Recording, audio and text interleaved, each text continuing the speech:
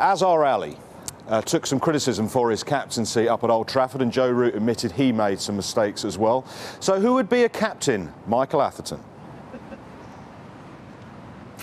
Thanks very much, Wardy. Yeah, we've got an interesting situation in this series because we've got Azhar Ali, as you mentioned, who's right at the start of his captaincy career for Pakistan. He's only captained in 7 matches. And Joe Root, who is 42 matches in now, believe it or not. We sometimes think of Root as quite a young, inexperienced captain. 42 matches puts him right near the top of the number of games that somebody has ever captained for England in Test cricket.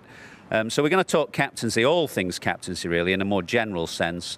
And to do so, a couple of guys here. Nasser, who is regarded as a pretty fine England captain, I think. And Shane Warne, who is often described as, along with Keith Miller, the best captain that Australia never had. I mean, you did captain in ODI cricket, 11 matches, I think, which you won 10, but not in Test match cricket.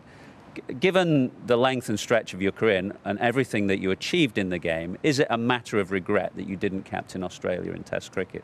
I thought captaincy always brought out the best of me. I was lucky enough to captain Victoria at an early age, here at Hampshire, Rajasthan Royals, captain Australian one-day cricket. So all through my juniors, I was always captain too. But I look back at my career and I was so lucky to play under some wonderful captains, some of the best there's ever been in the national game. Alan Border was a terrific captain. And then Mark Taylor, I think, was the best captain I played under and probably the best captain of my time, I thought, because of many reasons. But first of all, I thought it was his communication and his aggressive approach to trying to win the games. Why did you not captain Australia in Test cricket? Or is that a I think the off-field stuff might have had something to do with that. I might have been okay tactician on the field. Off-field, I was probably a bit of a liability, shall we say. Nasser, I mentioned that your reputation as a former England captain is a high one. I think it's fair to say that. I think at the end of No, well, the reason I'll get to that is because, you know, if I look at your record, which is played 45 as captain, won 17, lost 15. If Joe Root is played 42, won 23, lost 15. So his win percentage is much better than yours, but I think by common consent would not be regarded as good an England captain as you, although his time is not yet done. So the question is, can we judge a captain on results alone? I think it's the most important thing. People who sit here in these stands when we do have crowds and pay good money, they don't want to leave the day going, Joe Root had a great game as captain, but we lost. They want their team to win. So Joe Root's stats, I think he's on the 4th best England captain win percentage. He only has W.G. Grace, Douglas Jardine and Mike Brearley ahead of him. And you should be judged on your win-loss, because if he was losing games, we would be sure to be bringing that up in that win percentage. So I think Joe Root's doing a fine job. He's won 6 of his last 6 games that he's captained. The game he didn't do here was Ben Stokes' captain, and they lost. But obviously, you are judged by more than that. You know, you've got to try and make the team better somehow as a leader. What's the saying? The whole has to be greater than the sum of its parts. And as Imran said on that good documentary, cricket is a unique game. It's not like football where the manager sets you up and puts you out there. Cricket, once you're out there, the coaches, I know it's changing now, which we'll come on to, but I still think there's one person in charge, and there is nothing better than a captain doing something tactically or some bit of man management or making a cricketer better than someone in the stands watching, or us up there in the commentary box and watching a tactical change and seeing it working. Cricket is a unique game for captaincy. Richie Benaud said it was 90% luck, 10% skill, captaincy, but he added, don't try it without the 10%. I mean, it's an interesting quote because that implies 2 things. One, that it's not insignificant, captaincy in cricket, that it does have an effect, but that also there's a large element of luck involved. Do we overplay the impact that a captain can have in cricket or not? I don't think so. I think there's a few things that are really important with captaincy, and Nasser speaks about the crowd here. 1 is the style of play that the team plays. 2 is the way they conduct themselves as a group and how they play the game. But I think more importantly, the captaincy should be able to get the best out of individuals. So there are times when, you know, it's easy to throw the ball to a Ben Stokes or someone like that, but if someone's not having a great day or the team's not having a good day, how do you turn that around? So that's why, as a captain, you want to have those X-factor type players in your team that can inspire others. Because there's not many players like a Flintoff that can drag the team with you. Now, he's not the captain, but he's a big leader and inspiration to the team. So the captain is to make sure he gets the best out of Andrew Flintoff all the time and allows him to be Andrew Flintoff, not be somebody else. So allowing people to be themselves, to express themselves, and for the team to play in a manner that's exciting brand of cricket. And yes, there are moments where a captain can win you the game through tactical nous. But there's a lot of things that go outside of that. Things like, one of the hardest things we all had is telling someone that you might know really well, your 12th man, we're leaving you out today. Now, a simple thing like that, I would like the captain to always do that, but be honest with the player.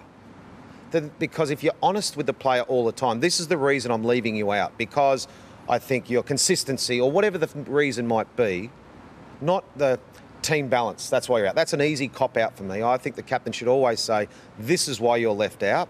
And that creates, they might not like what they hear, but it creates respect for the captain and a trust and an honesty for the captain from all the players, that they'll play for you because they trust you, you're honest with them, and they know that you've got their back. That no matter what, you've got their back. And I think that's really important to the captaincy, and that'll shine through from when you play the game. You can see the energy that the team has, and they're playing for the captain. I might ask why people want to become captains. You very rarely see anybody turn down the leadership of their country when it's offered. I can't think of an instance in recent times when that has happened. There's been a few reluctant ones, like an Alan Border. Yes, an Alan Border, reluctant captain. But it's clearly, therefore, something that is coveted. People want to do it. But it would be a fair question to ask why. When you see the criticism, I mean, just take Azhar Ali, for example, in this week. Captaining Pakistan is a tough old gig. I think we're all aware of that. And the criticism that has come his way from losing a game that Pakistan ought to have won, from not being able to defend 277, the criticism, the stress, the pressure, the hassle, why do people want to do it? Because it's all worth it. It's the best job in the world, being England cricket captain. It's the worst job in the world, as you know. I've seen you in press conferences. I've seen you resign that day in Antigua with tears in your eyes, as we all do in the end. But it is the best job in the world. I think Mike Brearley wrote in his book, the time it hit him was when he walked out afterwards, and the bloke on the tannoy doesn't say anymore, Nasser Hussain, England cricket captain, or Mike Brearley, England cricket captain. It's someone else. And the people in the stands, the Barmy Army, are not singing Nasser Hussain's Barmy Army. They've moved on to Michael Vaughan's Barmy Army. It is the best job in the world, being England cricket captain, as far as cricketing job goes.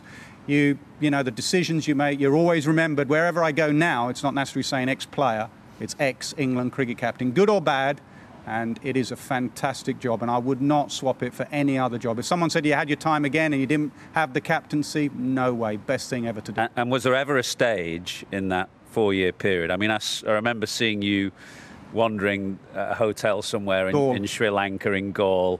It was the combination of tricky results for a while and personal form, or a lack of personal form. You know, I saw you one night looking like death, really, and you know, we all try and arm around the shoulder, gather round, but there are times when you feel like the weight of the world is on your shoulders as a captain. But was there a time when you thought, I just want to jack this in? Then, yeah, absolutely. It does get on top of you, and you need good people, you need people you trust, all the stuff that Shane said.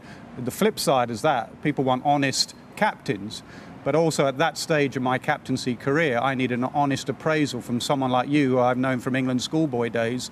There'd be people that you go and see that would tell you what you wanted to hear because you're captain.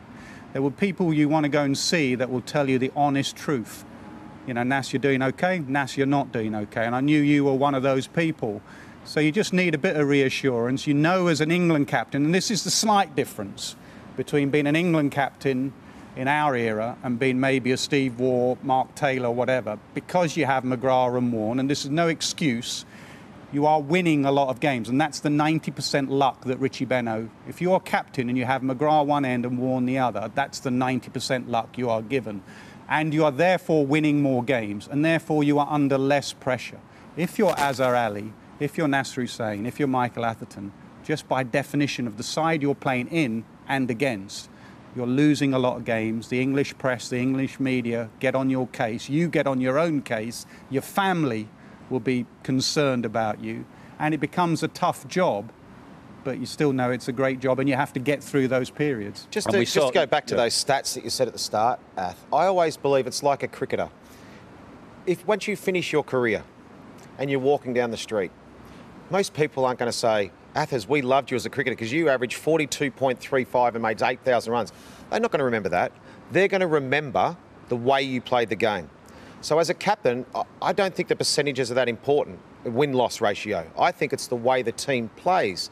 Winning World Cups. England have won their first ever World Cup under Owen Morgan. So I don't know what his win-loss record is, but I know England one-day side are the best one-day side in the world because Morgan's got their players playing a great brand of cricket. And they all play for him. You can tell they play for him. They trust him. And it's the same with, I think, in Test match arena. You look at the team and you go, we're proud of that team. We love the way they play the game. Not how many tests they've won or lost or anything like that. I know the wins and losses go against your name as a captain, and that'll be there forever to say that they lost this many or won that many. But I still believe you want the public and everyone to be proud of the team, and the way you play the game is the most important thing. And it's the same as an individual player. People don't remember your stats, but they remember the way you play the game. Did you change a game? Did you deliver when your team needed you? And I think that's the most important thing.